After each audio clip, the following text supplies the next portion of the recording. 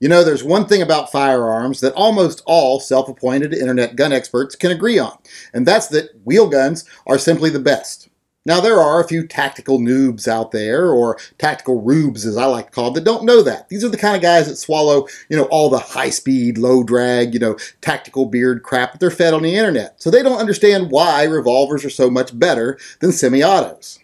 So tonight I thought I'd take a moment to spell out in very clear and easy to understand terms why wheel guns are far superior to any type of semi-auto handgun.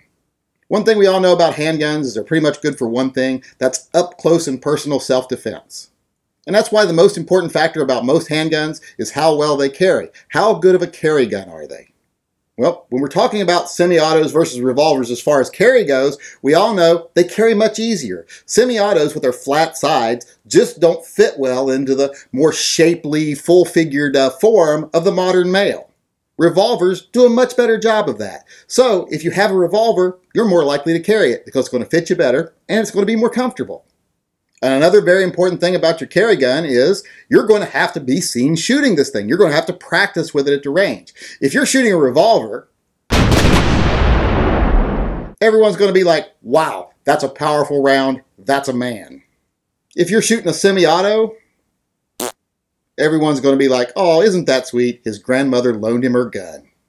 Another thing you're going to have to consider about your carry gun is how accurate is it? And who carries semi-autos? Who's one big group of people that we know that all carry semi-auto handguns? Well, that would be the New York Police Department. These people carry Glocks, and they have a miss rate of about 92%. That means only about 8% of the time that they shoot their guns do they actually hit anybody. Now, who do we know that carries revolvers? That's right. The Lone Ranger. The Lone Ranger. And the Lone Ranger never misses. Is that a coincidence? I don't think so. Another thing you want to consider when you choose your carry gun is the caliber. And the most popular caliber in self-defense revolvers is the .357 Magnum. An all-around, all-American, blue-blooded handgun caliber.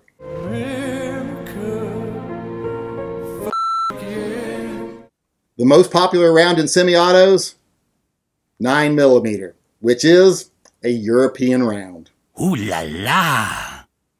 And another thing about the American rounds, like the .357 Magnum, they're taller. And taller and bigger is always better. No matter what your wife tells you when she pats you on the shoulder and speaks in that patronizing tone, bigger is always better. That's okay. One of the most important factors about your caliber is, does it penetrate? Well, with a nice big round like a .357 Magnum, your penetration needs are always going to be met. With a little European 9mm, do you really think that's going to be true? I don't. I'm sorry. But it's not just penetration that's important, it's all around power. I mean, what if you were out walking one day and you run into an amorous bear? You meet a bear who's got some lovin' on his mind. Now, I know a lot of people are going to say, well, what's my chance in my everyday life of getting into a confrontation with a horny bear? Well, every year in this country, more people are attacked by bears than get into running gunfights with terrorists. Yet every day on YouTube, a lot of these operators are telling you need a high-capacity semi-auto because you're going to get into a fight with a terrorist or a running gun battle with a bad guy. That's less likely to happen than running into a bear. So I think you should be prepared for the bear. And if you've got .357 Magnum on your hip or .44 Magnum or another revolver caliber, you've got a good chance of convincing that bear that you should just stay friends. If all you got on you is 9mm, well, be prepared because you're going to be on the receiving end of some hot bear loving. Plow, chicka, plow, plow. And let's not forget one of the most important factors about your carry gun. You have to choose a carry gun that makes you look cool. And who carries a revolver? Go ahead. Make my day. Dirty Harry. And who's cooler than Dirty Harry? And who carries semi-auto? Well, the most famous one would be James Bond. A martini, shaken, not stirred. Now, I know a lot of you are saying, well, that's pretty cool, James Bond, right? Well, not really when you think about it, because James Bond, like the 9mm, is also European. Cup of tea? And finally tonight, I have the most definitive proof ever that revolvers are far better than semi-autos, and that is divine intervention. As I was sitting in line at Taco Bell the other day, debating in my head which caliber is best for self-defense, while I was picking up a quesarito for my youngest son, I got up to the window and paid, and I was given this receipt.